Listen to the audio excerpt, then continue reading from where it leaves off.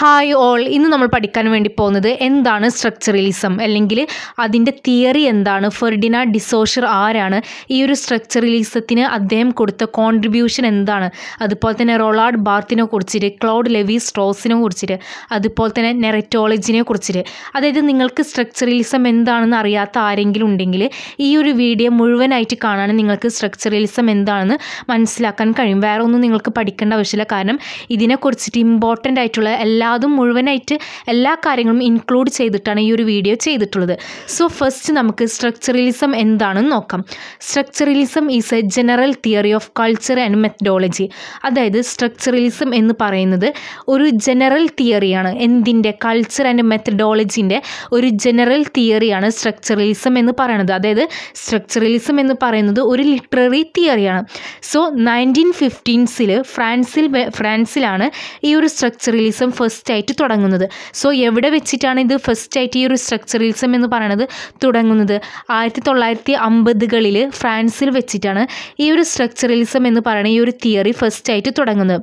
So ഈ ഒരു structuralism എന്ന് പറയുന്ന ഈ ഒരു തിയറി ഫസ്റ്റ് ഇൻസ്പയർഡ് ആയിട്ട് വരുന്നത് എവിടെ വെച്ചിട്ടാണ്? അതായത് ഇത് ഇൻസ്പയർഡ് ആയിട്ടുള്ളത് ഫെർഡിനാൻഡ് ഡിസോഷർ എന്ന് പറയുന്ന ഒരു സ്വിസ് ലിംഗ്വിസ്റ്റിൽ നിന്നാണ് ഈ ഒരു തിയറി ഫസ്റ്റ് ആയിട്ട് ഇൻസ്പയർഡ് ആയിട്ട് വരുന്നത്. സോ അദ്ദേഹത്തിൻ്റെ കോഴ്സ് ഇൻ ജനറൽ ലിംഗ്വിസ്റ്റിക്സ് എന്ന് പറയുന്ന ഒരു വർക്കിൽ അദ്ദേഹം ലാംഗ്വേജിനെ കുറിച്ചിട്ട്, അല്ലെങ്കിൽ ഭാഷനെ കുറിച്ചിട്ട് അദ്ദേഹം പഠനം നടത്തിയിട്ടുണ്ടായിരുന്നു, സ്റ്റഡി ചെയ്തിട്ടുണ്ടായിരുന്നു. സോ അതിൽ നിന്നാണ് ഈ ഒരു സ്ട്രക്ചറലിസം എന്ന് പറയുന്ന ഈ ഒരു തിയറി അതിൽ നിന്നാണ് ഇൻസ്പയർഡ് ആയിട്ട് വരുന്നത്. ഇനി നമുക്ക് what is the central theme of structuralism എന്താണെന്ന് നോക്കാം. അതായത് ഈ ഒരു സ്ട്രക്ചറലിസം എന്ന് പറയുന്ന ഈ ഒരു തിയറിൻ്റെ സെൻട്രൽ തീം എന്താണെന്ന് നോക്കാം. അതായത് നമുക്കൊരു സാധനം, we can only study A thing in A combination of other things. അതായത് നമുക്കൊരു സംഭവം അല്ലെങ്കിൽ ഒരു വസ്തു ഒറ്റയ്ക്ക് നമുക്കതിനെ മനസ്സിലാക്കാനോ അല്ലെങ്കിൽ അതിനെക്കുറിച്ച് പഠിക്കാനോ ഒന്നും നമുക്ക് കഴിയില്ല. അതായത് അതിൻ്റെ പിന്നിലുള്ള ഓരോ കാര്യങ്ങളെക്കുറിച്ച് കണക്റ്റ് ചെയ്തിട്ട് വേണം നമുക്ക് ആ ഒരു വസ്തുവിനെ പഠിക്കാൻ സാധിക്കുക. അതായത് നമുക്കൊരു കാര്യം വാലും തുമ്പില്ലാണ്ട് പറഞ്ഞു കഴിഞ്ഞാൽ നമുക്ക് മനസ്സിലാവില്ല. അത് ഫുള്ളായിട്ട് നമ്മൾ കേട്ട് കഴിഞ്ഞാൽ നമുക്കത് മനസ്സിലാക്കാൻ കഴിയുള്ളൂ. അത്രയേ ഉള്ളൂ ഈ ഒരു സ്ട്രക്ചറലിസത്തിൻ്റെ സെൻട്രൽ തീം എന്ന് പറയുന്നത്. അതായത് നമുക്ക് ഒരു വസ്തുവിൻ്റെ ആ കോമ്പിനേഷനായിട്ട് വരുന്ന മറ്റുള്ള കാര്യങ്ങളെ കുറിച്ചിട്ട് അറിഞ്ഞാൽ മാത്രം, അല്ലെങ്കിൽ ആ ഒരു വസ്തുവിനെ കണക്റ്റ് ചെയ്തിട്ടുള്ള എല്ലാ കാര്യങ്ങളെക്കുറിച്ച് അറിഞ്ഞാൽ മാത്രമാണ് നമുക്ക് പറയുന്ന കാര്യം എന്താണ്, ആ ഒരു വസ്തുവിനെ കുറിച്ച് നമുക്ക് മനസ്സിലാക്കാനും പഠിക്കാനും സാധിക്കുള്ളൂ. അല്ലെങ്കിൽ അതിനെക്കുറിച്ച് നമുക്കൊരു കാര്യം അറിയില്ല. കാരണം നമ്മൾ ഒരു വസ്തുവിനെ മറ്റുള്ള വസ്തുവിനുമായിട്ട് കണക്റ്റ് ചെയ്തിട്ട് പഠിക്കുകയാണെങ്കിൽ മാത്രമാണ് നമുക്കത് മനസ്സിലാക്കാൻ കഴിയുള്ളൂ. അല്ലെങ്കിൽ നമുക്കത് പഠിക്കാനോ മനസ്സിലാക്കാൻ കഴിയില്ല എന്നാണ് ഈ ഒരു തിയറിയിലൂടെ, ഈ ഒരു സ്ട്രക്ചറലിസം എന്ന് പറയുന്ന ഈ ഒരു തിയറിൻ്റെ സെൻട്രൽ തീം എന്ന് പറയണത്. ഇനി നമുക്ക് ഈ ഒരു സ്ട്രക്ചറലിസത്തിൻ്റെ സെൻട്രൽ ആർഗ്യുമെൻറ്റ്സ് എന്താണെന്ന് നോക്കാം. സ്ട്രക്ചറലിസം പറയുന്നത് language is A self referential system എന്നാണ്. അതായത് ഒരു വസ്തുവിനെ നമ്മൾ റെപ്രസെൻറ്റ് ചെയ്യാൻ വേണ്ടിയിട്ട് നമ്മളായിട്ട് കൊടുക്കുന്ന ഒരു സംഭവമാണ്, റെപ്രസെൻറ്റ് ചെയ്യാൻ വേണ്ടിയിട്ട് നമ്മളായിട്ട് യൂസ് ചെയ്യുന്ന ഒരു സംഭവമാണ് ലാംഗ്വേജ് എന്ന് പറയുന്നത്, ഒരു ഭാഷ എന്ന് പറയുന്നത്. അതായത് ഒരു വസ്തുവിനെ, ഒരു സംഭവത്തിനെ റെപ്രസെൻറ്റ് ചെയ്യാൻ വേണ്ടിയിട്ട് നമ്മളായിട്ട് യൂസ് ചെയ്യുന്ന ഒന്നാണ് ലാംഗ്വേജ്, അല്ലേ? അതാണ് ഇതിൻ്റെ സെൻട്രൽ ആർഗ്യുമെൻറ്റ്സിൽ ഫസ്റ്റ് പോയിന്റ് എന്ന് പറയുന്നത്. സെക്കൻഡ് പോയിന്റ് എന്താണെന്ന് നോക്കൂ. Meaning is attributed to A thing by the human mind not contained വിത്ത് ദം. അതായത് ഇത് സിമ്പിളാണ്. അതായത് നമ്മളായിട്ട് കൊടുക്കുന്ന ഒരു മീനിങ് ആണ്, ഒരു വസ്തുവിന് നമ്മളായിട്ട് കൊടുക്കുന്ന ലാംഗ്വേജും മീനിങ് ആണ് നമ്മളായിട്ട് കൊടുക്കുന്നത്, അല്ലാണ്ട് അതിലായിട്ട് വരുന്ന കാര്യങ്ങളല്ല. അതായത് ഇപ്പോൾ ഒരു എക്സാമ്പിൾ പറയുകയാണ്, ഒരു ചെയർ, അതായത് ഒരു കസാര, നമുക്കറിയാം ഇത് ഇരിക്കണ സംഭവമാണ്, ഇത് ചെയറാണ്, ഇത് ഇരിക്കണ സംഭവമാണെന്ന് നമ്മളായിട്ട് കൊടുത്ത സംഭവമാണ്, അല്ലേ? നമ്മളായിട്ടാണ് അത് ഉണ്ടാക്കിയത്. അല്ലാണ്ട് ചെയറായിട്ട് പറയും ഇത് ഞാനാണ്, ഇത് ചെയറാണ്, അല്ലെങ്കിൽ ചെയറിൻ്റെ കൂടായിട്ട് വരുന്ന പേരല്ല ചെയർ എന്ന് പറയുന്നത്. അതായത് നമ്മളായിട്ട് കൊടുക്കണം, അത് നിങ്ങൾ മനസ്സിലാക്കിയെടുക്കുക. അതായത് meaning is attribute to A thing by human mind, നമ്മളായിട്ട് കൊടുത്ത മീനിങ്ങും നമ്മളായിട്ട് ചെയ്ത ലാംഗ്വേജാണ്, അല്ലാണ്ട് അതിലായിട്ട് വന്നതല്ല. അത് അത്ര നമ്മൾ മനസ്സിലാക്കിയാൽ മതി. എക്സാമ്പിൾ ചെയർ എന്നുള്ള രീതിയിൽ മനസ്സിൽ വെക്കുക, അതുപോലെ പോയിന്റ് എഴുതിയേക്കാം. പക്ഷേ ചെയറിൻ്റെ ഇത് നിങ്ങൾ എക്സാമിന് എഴുതരുത് കേട്ടോ, അത് ഞാൻ നിങ്ങൾക്ക് മനസ്സിലാക്കാൻ വേണ്ടിയിട്ട് പറഞ്ഞതാണ്. സോ ഇതൊക്കെയാണ് ഇതൊക്കെ ആരാണ് പറയുന്നത്? ഫെർഡിനാൻഡ് ഡിസോഷർ ആണ് ഇതൊക്കെ പറയുന്നത് കേട്ടോ. ഇനി തേർഡ് പോയിന്റ് നോക്കൂ.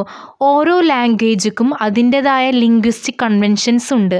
അതായത് ഓരോ ലാംഗ്വേജിനും, അതായത് ഓരോ ഭാഷയ്ക്കും അതിൻ്റെതായ ഓരോ കൺവെൻഷൻസ് ഉണ്ടെന്നാണ് നമ്മളുടെ ഫെർഡിനാൻഡ് ഡിസോഷർ പറയുന്നത്. സോ ഇതൊക്കെയാണ് സെൻട്രൽ ആർഗ്യുമെൻറ്റ്സ് ആയിട്ട് വരുന്നത്. ഇനി നമുക്ക് മേജർ തിയറിസ്റ്റുകൾ ആരൊക്കെ ഉണ്ട് നോക്കാം. First one Claude levy Straus. അദ്ദേഹം ഒരു ഫ്രഞ്ച് ആന്ത്രോപോളജിയാണ്. ആന്ത്രോപോളജി എന്ന് പറഞ്ഞാൽ എന്താണ്? അതായത് നരവംശ ശാസ്ത്രജ്ഞന്മാരില്ലേ, അവരെയാണ് ആന്ത്രോപോളജി എന്ന് പറയണത്. സോ അദ്ദേഹം അപ്ലൈഡ് സ്ട്രക്ചറലിസം ടു ആന്ത്രോപോളജി, അതായത് സ്ട്രക്ചറലിസത്തെ ആന്ത്രോപോളജിയുമായിട്ട് കണക്ട് ചെയ്തിട്ട് അല്ലെങ്കിൽ മിക്സ് ചെയ്തിട്ട് നോക്കിയതാണ് നമ്മുടെ ക്ലോഡ് ലെവി സ്ട്രോസ്. ഇനി നെക്സ്റ്റ് വൺ റൊളാർഡ് ബാർത്ത് ആണ്. അദ്ദേഹം സ്ട്രക്ചറലിസം അപ്ലൈഡ് ടു ലിറ്ററേച്ചർ, അതായത് ലിറ്ററേച്ചറുമായിട്ട് സ്ട്രക്ചറലിസത്തെ ബന്ധപ്പെടുത്തി നോക്കിയത് നമ്മളുടെ റൊളാർഡ് ബാർത്ത് ആണ്. അദ്ദേഹം ഒരു ഫ്രഞ്ച് എസ്സേയിസ്റ്റ് ആണ്.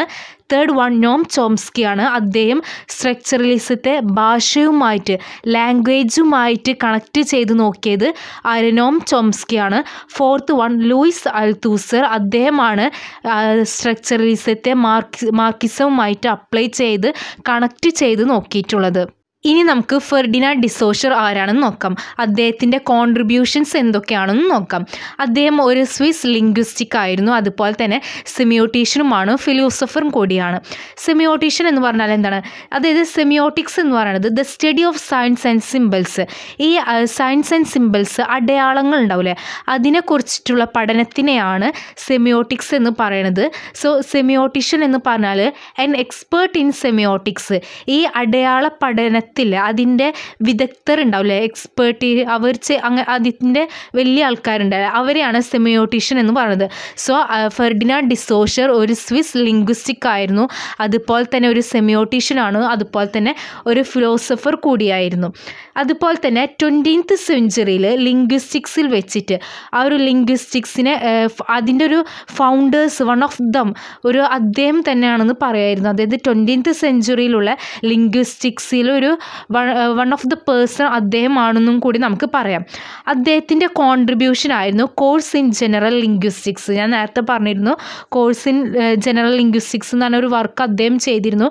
അതിനെ ഇൻസ്പയർഡ് ആയിട്ടായിരുന്നു ഈ ഒരു സ്ട്രക്ചറലിസം എന്ന് പറയുന്ന ഈ ഒരു ലിറ്റററി തിയറി തന്നെ വരുന്നത്.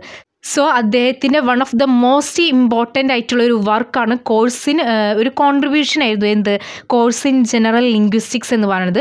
1906 to 1911 ഈ ഒരു വർക്ക് ഉണ്ടായിരുന്നത്. പക്ഷേ ഈ ഒരു വർക്ക് പബ്ലിഷ് ചെയ്യുന്നത് അദ്ദേഹത്തിൻ്റെ ഒരു ബൈ ഹിസ് ഫോർമർ സ്റ്റുഡൻസ് ആയിരുന്നു. 1916 ഈ ഒരു വർക്ക് പബ്ലിഷ് ചെയ്യുന്നത്. അതിന് കാരണമുണ്ട്, കാരണം അദ്ദേഹം മരണപ്പെടുന്നത് 1913. പക്ഷേ വർക്ക് പബ്ലിഷ് ചെയ്യുന്നത് അദ്ദേഹത്തിൻ്റെ സ്റ്റുഡൻസ് ആയിരുന്നു 1916. അദ്ദേഹം ജനിക്കുന്നത് 1857 കേട്ടോ. അതുപോലെ തന്നെ ഹി ഫൗണ്ടഡ് സെമിയോളജി, അതായത് അദ്ദേഹമാണ് സെമിയോളജി കണ്ടുപിടിച്ചത്, അല്ലെങ്കിൽ അതിൻ്റെ ഒരു സ്ഥാപകൻ ആരായിരുന്നു? അദ്ദേഹമായിരുന്നു. അതായത് സെമിയോട്ടിക്സിൻ്റെ ഒരു പാർട്ടാണ് ഈ ഒരു സെമിയോളജി എന്ന് പറയണത്. അതിൻ്റെ ഫൗണ്ടഡ് അല്ലെങ്കിൽ അതിൻ്റെ സ്ഥാപകൻ ആരായിരുന്നു? ഫെർഡിനാൻഡ് ഡിസോഷർ ആണ്. അടയാളങ്ങളുടെ പഠനമാണ് ഇതിനെക്കുറിച്ച് പറയുന്നത്. സോ ഇനി നമുക്ക് ഈ ഒരു ലാംഗ്വേജ് എങ്ങനെയാണ് പഠിക്കുന്നതിനെ കുറിച്ചിട്ട് അദ്ദേഹം പറഞ്ഞിട്ടുണ്ട്, അതിനെക്കുറിച്ച് നോക്കാം. സോ ഫസ്റ്റ് വൺ എന്ന് പറയുന്നത് language is A system of science. അതായത് ഭാഷ എന്ന് പറയുന്നത്, ലാംഗ്വേജ് എന്ന് പറയുന്നത് അടയാളങ്ങളുടെ ഒരു സിസ്റ്റമാണ് എന്നാണ് പറയുന്നത്. അതൊരു സ്ട്രക്ചറാണ്. സോ അതിൻ്റെ ഓരോ എലമെൻസും ഓരോ ഘട്ടങ്ങളും മറ്റു എലമെൻസുമായിട്ട് റിലേറ്റഡ് ചെയ്തിട്ടാണ് നമുക്കത് മനസ്സിലാക്കാനോ അല്ലെങ്കിൽ അതിനെക്കുറിച്ച് പഠിക്കാനോ അണ്ടർസ്റ്റാൻഡ് ചെയ്യാനും കഴിയുള്ളൂ എന്നാണ് പറയുന്നത്. അതുപോലെ തന്നെ സൈനിന് 2 പാർട്ട് ഉണ്ടെന്ന് പറയുന്നുണ്ട്, സിഗ്നിഫയർ അതുപോലെ തന്നെ സിഗ്നിഫൈഡ്. ഇതിനെ കുറിച്ചിട്ട് പറയാം. അതായത് അദ്ദേഹം ഈ ആർഗ്യൂ ചെയ്ത ഭാഷയ്ക്ക്, ലാംഗ്വേജിന് വേണ്ടിയിട്ട് അദ്ദേഹം വാദിച്ച 2 കാര്യങ്ങളുണ്ട്. അദ്ദേഹം പറയാണ് 2 ആശയങ്ങൾ ഉണ്ടെന്നാണ് അദ്ദേഹം പറയുന്നത്. ഒന്ന് സിഗ്നിഫൈഡും ഒന്ന് സിഗ്നിഫയറും. സോ സിഗ്നിഫൈഡ് എന്നാൽ ആശയം മാത്രമാണ്. സിഗ്നിഫൈഡ് എന്ന് പറയുന്നത് ഒരു കൺസെപ്റ്റ് ഓഫ് ഐഡിയ എന്നാണ് അദ്ദേഹം പറയുന്നത്. സിഗ്നിഫൈഡ് എന്ന് പറയുന്നത് ഐഡിയ അല്ലെങ്കിൽ ഒരു ആശയം മാത്രമാണ്. എന്നാൽ സിഗ്നിഫയർ എന്നാൽ നമ്മൾ കേൾക്കുന്ന പ്രിസീവ്ഡ് സൗണ്ട് അല്ലെങ്കിൽ വിഷ്വൽ ഇമേജോ ആയിരിക്കാം. സിഗ്നിഫയർ എന്നാൽ എന്താണ്? നമ്മൾ കേൾക്കുന്ന ശബ്ദമോ അല്ലെങ്കിൽ കാണുന്ന എന്തെങ്കിലും ഇമേജ് ആയിരിക്കാം സിഗ്നിഫയർ എന്ന് പറയുന്നത്. സിഗ്നിഫൈഡ് എന്ന് പറയുന്നത് അതൊരു ആശയം മാത്രമാണ്. സോ സിഗ്നിഫയറും സിഗ്നിഫൈഡും തമ്മിലുള്ള ഒരു ബന്ധം വെറും ഭാവന മാത്രമാണ്, അല്ലെങ്കിൽ അത് രണ്ടും തമ്മിലുള്ള ഒരു റിലേഷൻ എന്ന് പറയുന്നത് എന്താണ്, ഒരു ആർബിട്രറി എന്നാണ് അദ്ദേഹം പറയുന്നത്, ഒരു ഭാവന മാത്രമാണ് എന്നാണ് അദ്ദേഹം പറയുന്നത്. ഇപ്പോൾ ഒരു എക്സാമ്പിൾ പറയുകയാണെങ്കിൽ കാറ്റിനെ നമ്മൾ മലയാളത്തിൽ പൂച്ച എന്നറിയും, തമിഴിൽ പൂണ എന്ന് പറയും, ഇംഗ്ലീഷിൽ കാറ്റ് എന്നാണ് പറയുന്നത് അല്ലേ. സോ ഇവിടെ കാണിക്കുന്നത് ലാംഗ്വേജ് ഡിഫറെൻ്റ് ആണെങ്കിലും അതിന് സെയിം മീനിങ് ആണുള്ളത് അല്ലേ. നമ്മൾ വിളിക്കുന്ന ആ ഒരു വസ്തുവിന് ആ ഒരു സെയിം മീനിങ് ആണുള്ളത്, പക്ഷേ ഡിഫറെൻറ്റ് ലാംഗ്വേജസ് ആണല്ലേ. So it clearly shows A sound or sound combination has no meaning. അതായത് നമ്മൾ ജനങ്ങളാണ് അതിന് ഒരു മീനിങ്ങിനോട് കൂടിയിട്ടുള്ള ഒരു പേര് കൊടുത്തിട്ടുള്ളത്, അല്ലാണ്ട് അവയ്ക്കുള്ളതല്ല. അതായത് പൂണ, കാറ്റ്, പൂച്ച എന്ന വിവിധ ഭാഷകളിലുള്ള വാക്കുകളാണ്, ഓരോ അർത്ഥവുമാണ് അതിനുള്ളത്. സോ ഇത് നമുക്ക് കാണിക്കുന്നത് എന്താണ്, അതായത് sound or sound combination has no meaning. ആ ഒരു നമ്മൾ പറയുന്ന ആ ഒരു വാക്കുകൾക്കോ അതിൻ്റെ കോമ്പിനേഷനുള്ള വാക്കുകൾക്കോ മീനിങ് ഡിഫറെൻ്റ് അല്ല, സെയിം മീനിങ് ആണ് ഉള്ളത്.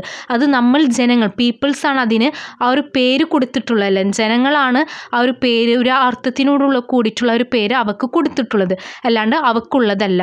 ഇനി നെക്സ്റ്റ് വൺ എന്ന് പറയുന്നത് അദ്ദേഹം ഭാഷയെ 2 വിധത്തിലാണ് ഡിസ്റ്റിങ്വിഷ് ചെയ്തിട്ടുള്ളത്. ഒന്ന് ലാങ്, മറ്റൊന്ന് പെരോൾ എന്ന് പറയുന്നത്.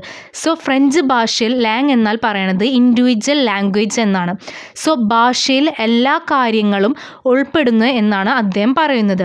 സോ അതൊരു വ്യക്തിയെ ആശ്രയിച്ചിട്ടുള്ളതല്ല എന്നാണ് പറയുന്നത്. ഒരു വ്യക്തിക്ക് മുൻപും അതുണ്ടായിരുന്നു ലാങ് എന്ന് പറയുന്നത്. അതില്ലാതെ പെരോൾ എന്ന് പറയുന്ന ആ ഒരു സംഭവം ഇവിടെ സാധ്യമല്ല എന്നാണ് അദ്ദേഹം പറയുന്നത്. സോ പെരോൾ എന്നാൽ എന്താണ്, ഒരു വ്യക്തി ഉപയോഗിക്കുന്ന ഭാഷയാണ് പെരോൾ എന്ന് പറയുന്നത്.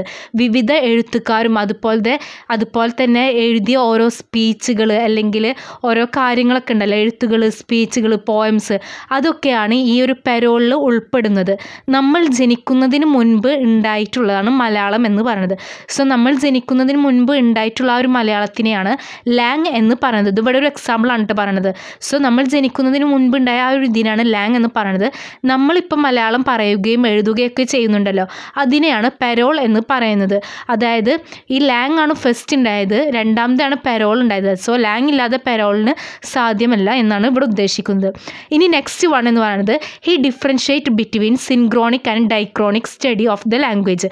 അതായത് ഭാഷയുടെ സിൻക്രോണിക്കും ഡൈക്രോണിക്കും സ്റ്റഡീസിനെ കുറിച്ചിട്ട് അദ്ദേഹം ഇവിടെ ഒരു സ്റ്റഡി ചെയ്തിട്ടുണ്ട്. അദ്ദേഹം ഇവിടെ വിവരിച്ച് പറയുന്നുണ്ട്. Synchronic study means studying the language. അതായത് സിൻക്രോണിക് സ്റ്റഡി എന്നാൽ ഇന്ന് നിലവിലുള്ള ഭാഷയെക്കുറിച്ചിട്ടുള്ള പഠനമാണ് സിൻക്രോണിക് സ്റ്റഡി എന്ന് പറയുന്നത്. അതായത് ഇപ്പോഴുള്ള പഠനം, ഇപ്പോൾ നമ്മൾ പഠിക്കുന്ന ലാംഗ്വേജിനെ കുറിച്ചിട്ട് പഠിക്കില്ല, അതിനാണ് സിൻക്രോണിക് സ്റ്റഡി എന്ന് പറയുന്നത്. പക്ഷേ ഡയക്രോണിക് എന്ന് പറയുന്നതാണ് ഹിസ്റ്ററിക്കലി സ്റ്റഡിങ് ആണെന്ന്. സിൻക്രോണിക് അറ്റ് എ ടൈം ആണെങ്കിൽ ഡയക്രോണിക് സ്റ്റഡിങ് ഹിസ്റ്ററിക്കലിയാണ്.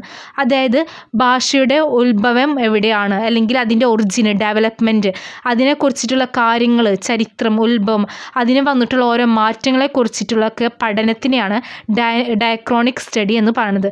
സോ ഇതിനെക്കുറിച്ചിട്ടുള്ള എന്താണ് ഒരു ചരിത്രപരമായിട്ട് ഹിസ്റ്റോറിക് സ്റ്റഡീസിനെ കുറിച്ചിട്ടുള്ളതാണ് ഡയക്രോണിക് സ്റ്റഡി എന്ന് പറയുന്നത്.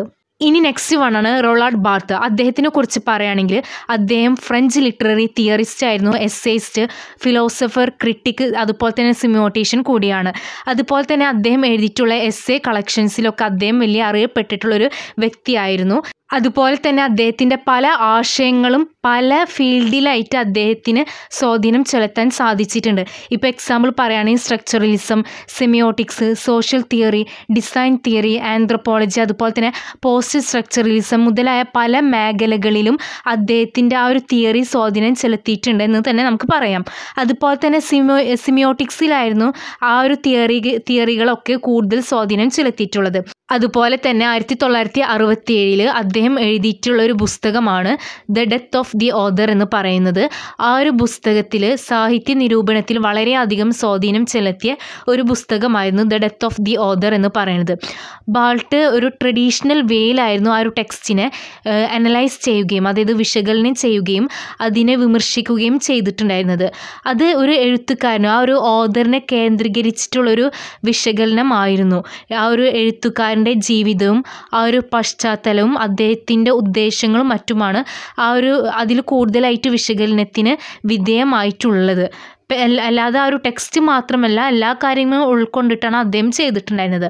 അതുപോലെ തന്നെ ബാർട്ടിൻ്റെ ഒരു അഭിപ്രായത്തിൽ എഴുത്തുകാരൻ്റെ ഇൻറ്റൻഷൻസ് ഉണ്ടാവില്ല, ഉദ്ദേശങ്ങൾക്ക്, ആ ഒരു ഉദ്ദേശങ്ങൾക്ക് ഇവിടെ പ്രസക്തിയില്ല എന്നാണ് അദ്ദേഹം പറയുന്നത്.